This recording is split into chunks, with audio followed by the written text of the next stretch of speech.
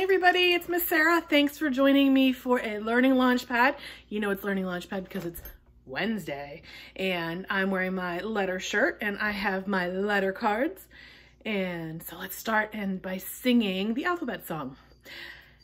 A, B, C, D, E, F, G, H, I, J, K, L, M, N, O, P, Q, R, S, T, U, V, W, X, Y, and Z. All these letters have sounds they say. Let's see who we meet today. Nice job. So we learned A says ah, right? A says ah. B says b, b, b, b, b.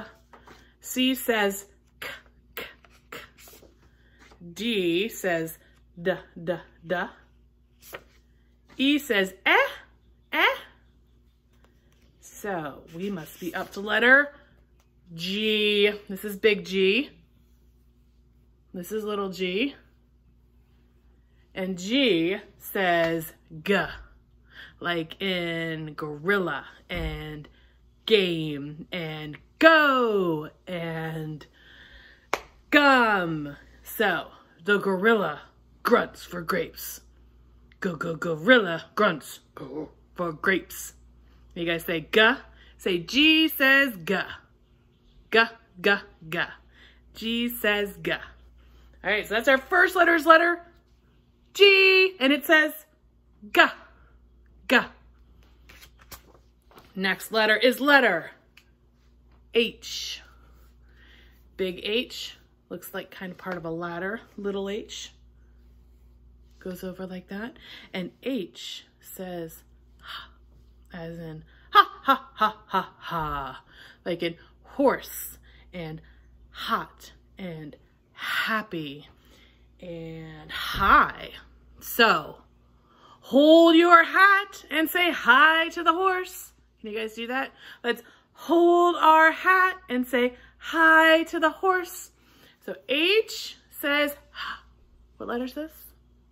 H, letter H, and it says ha. All right, our third letter for today is another vowel. We learned A, it says ah. E says eh, eh, eh, eh. I, here's our big I and our little I.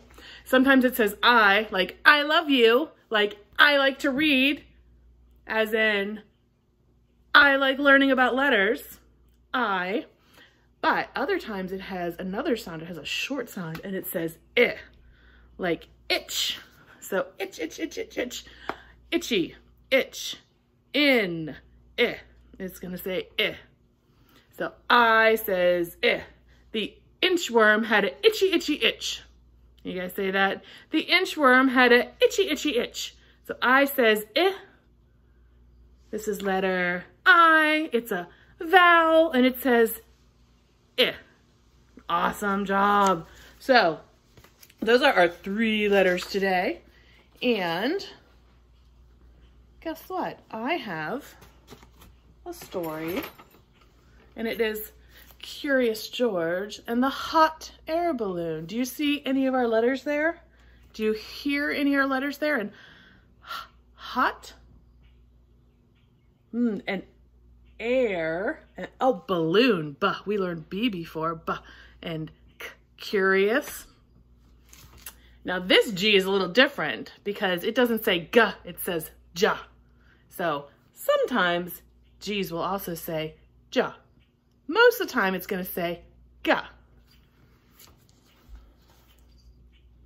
It's Curious George and the hot air balloon.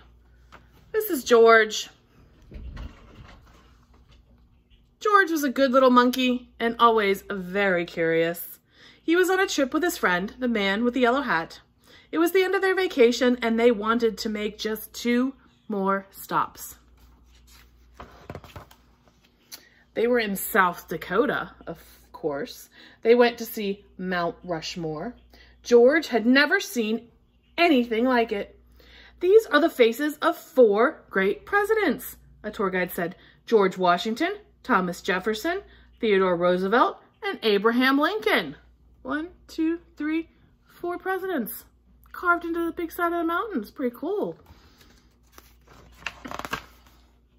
"Look," said a girl, "there's something crawling on George Washington's head." The tour guide explained that some workers were making repairs to the faces. George watched the workers. Then he saw that a helicopter fly by.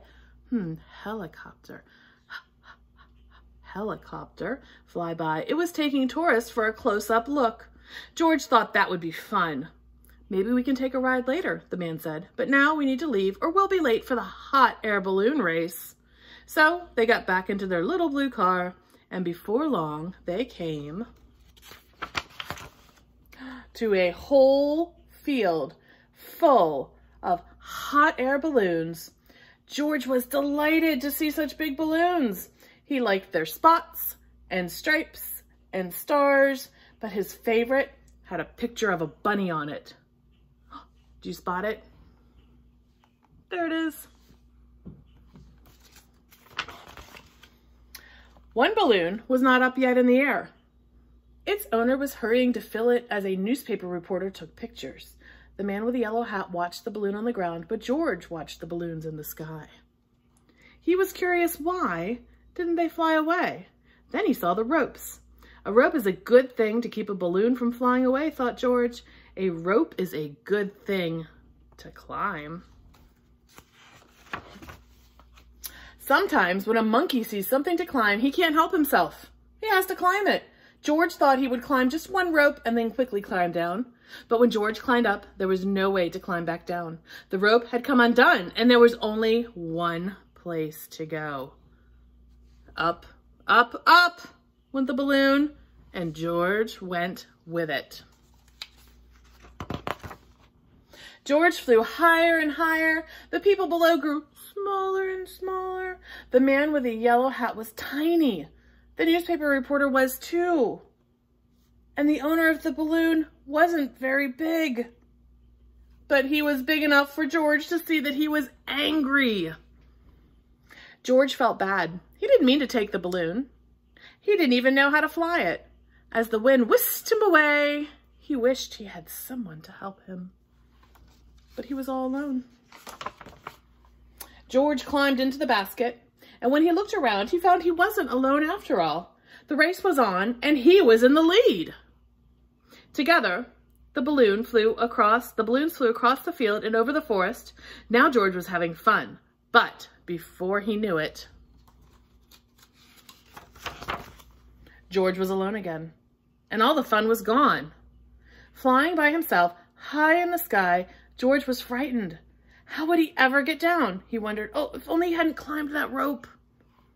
Suddenly, the wind changed, and George saw something familiar. He was excited. Someone was sure to help him now. In fact, there was someone right in front of him. Who was in front of him? It was one of the workers. He was stranded on George Washington's nose. George was so happy to see the worker, he didn't notice how happy the worker was to see him. Slowly, the balloon floated closer. Would it come close enough? It did. The worker grabbed onto the rope and climbed up. Soon, he was in the basket with George. Hurrah! George was rescued. Hurrah! The worker was rescued too. See that other H word? Hurrah!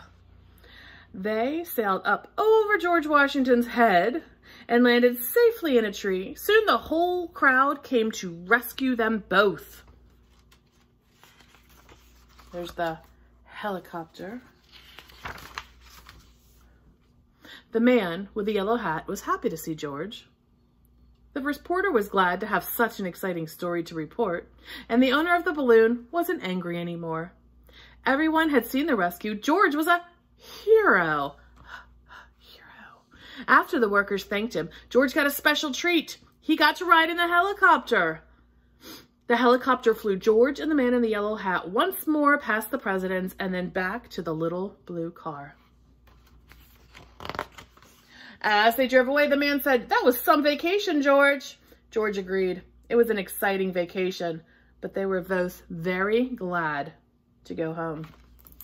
That's Curious George. And you know where you can see more Curious George stuff is on PBS. And PBS is a partnership with our Launchpad. So in your packet, you can pick one of these up at the library. We have letters G, H, and I, and what they say. I'll tell you what book I read today. And there's some activities.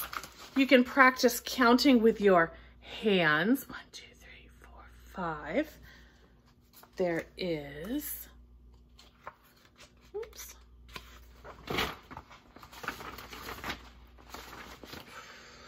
Butterfly, hide and seek. It's a coloring page. And there's also going to be some more pages here where you can practice writing these letters. You guys want to practice writing these letters with me real quick? So we're going to practice skywriting with our hand. And what was our first letter? Letter G. Here's our letter G. And G says G, G, G. Every once in a while it'll say J, like in George. But a lot of times it's saying G, like good, and go. So our G, the big one, we go a big loop around, cross it, big loop around, cross it. Little G, around, down, and up. Around, down, and up.